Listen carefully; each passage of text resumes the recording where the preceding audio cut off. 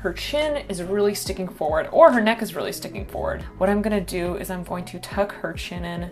Eyes, they don't ever go all the way to the edge of that head, so we're gonna tuck that eye in a little bit as well. I am big against eyebrows over the hair. That doesn't exist. So let's tuck that chin in a little bit. I'm also going to make her head a little bit shorter. You know, her bangs coming out just a little bit more, just to add a little bit of an interesting silhouette with some real intention. You know what I'm gonna do? These eyebrows are going underneath, because we could still see the eyebrows. We still see that indication, but it's just not so intense. Right now, her bridge of her nose is really shallow. Dig that in just a little bit of a realistic little touch. This is our change. There's barely any more details, but it's just a little bit more intentional.